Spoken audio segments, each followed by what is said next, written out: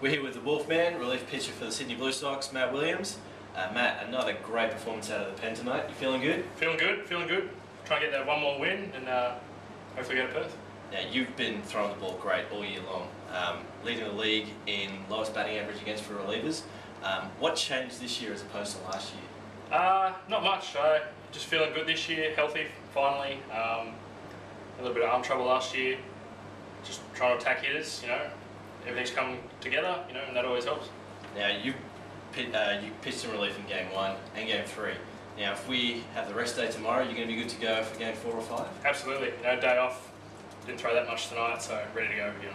Alright, and finally, you are known as the Wolfman. You've been growing the beard out for a long time now. Is that ever going to change? Might. We'll see how we go. I don't know. I'm just going to keep for now, and we'll see a bit further down the track. Alright, well thanks very much for speaking with us and good luck on Sunday. No problem. Thanks.